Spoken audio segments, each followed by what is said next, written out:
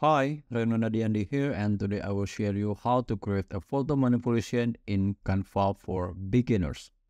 So go to canva.com and then click create design, and then I will use Instagram post portrait. First, I will change this background color to a gradient. Click this color button, background color, and then scroll down, and I will choose this one. Okay, and then I will click it once again, click once again, click here, and then I will change to this circular gradient, and then I will switch the white and the gray. Okay, now I will add an element of Instagram post. Okay. And then I will reduce the size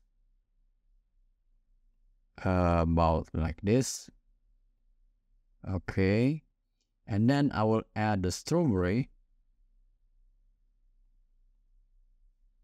I will increase the size and place it here, and then I will send it to back, and then I will go to edit and adjust, scroll down to saturation, make it -100, and then I will duplicate, place the duplicate right on the origin like this, and then I will move back the saturation to 0.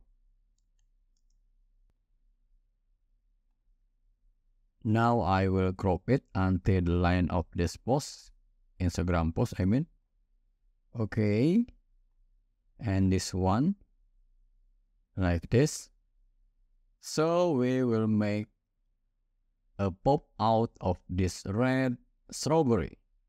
Let's use the Canva way, the simple way. So add the other element of strawberry like this one, and then reduce the size. Let's place it here.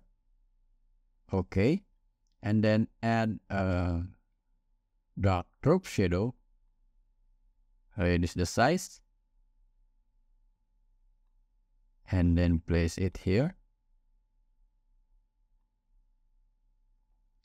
and then reduce the transparency about 60, and then send it backward. Click layer and send backward, and then duplicate, place in front of the strawberry, the single strawberry I mean, and then I will use this one.